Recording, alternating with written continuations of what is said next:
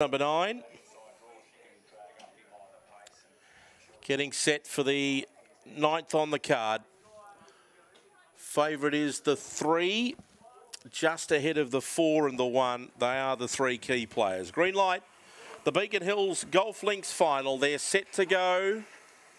And away, Winandoo Wendy was only fair. Speed out Quincy Bale. And now Hot Scotch powers across. Hot Scotch leads Winandoo Wendy, who got off the rail and checked into Money O's. And also Federal Fernando. And Hot Scotch has been left with a big lead. Getting checked Quincy Bale. Well back Springview, Noah Rico Eclipse. And last was Zipping James. But Hot Scotch is a minute in front. It'd be 12 clear. Money O's to second. Then Winandoo Wendy on the inside Springview, Noah. But it's easy pickings for Hot Scotch. Home over Money O's, and Springview Noah will get into third. Fourth across the line, Winandoo Wendy ahead of Quincy Bale, and then came Federal Fernando, Rico Eclipse and Zipping James.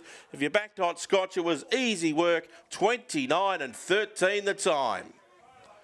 Number 4, Hot Scotch. There was a bit of interference behind it, and the margin was great, but even still, the time is sensational. They've gone 29-12.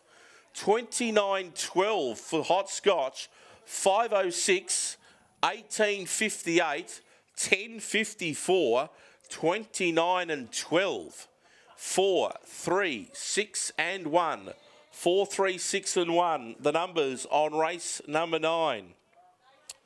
Hot Scotch by Hooked on Scotch is all good for Maureen Brown, and it is win number 9 from 19 starts. 3 is second.